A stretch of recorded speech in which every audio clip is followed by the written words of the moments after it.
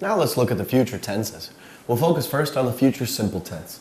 The future simple tense is used to indicate actions, of course, in the future. So, in order to form these, at least for the positives, we use our subject first. It could be any subject you like. Here we're using we.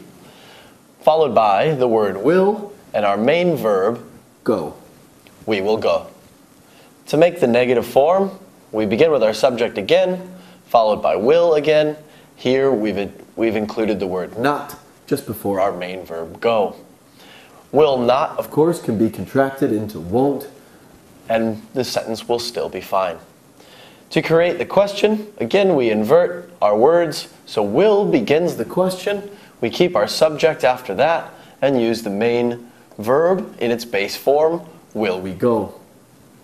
Will can often be substituted with other modal verbs. This would indicate varying levels of certainty. We could substitute the words might or may for will in this context.